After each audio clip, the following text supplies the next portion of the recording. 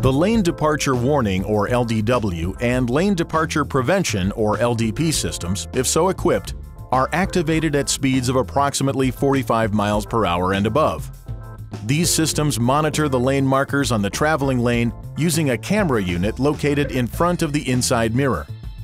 The LDW system is activated when the camera detects that the vehicle is approaching the left or the right side of the traveling lane. A blinking yellow lane departure warning indicator light appears in the vehicle information display, and a warning chime sounds. The LDP system is activated by the same conditions as the LDW system.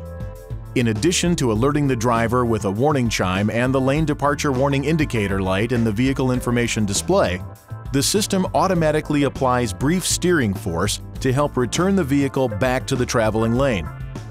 To enable or disable the LDW or LDP systems, press the menu button on the control panel. Touch the right arrow key, touch Driver Assistance on the lower touchscreen display. Then touch Lane Assist. Then Lane Departure Warning or Lane Departure Prevention to toggle the feature on or off.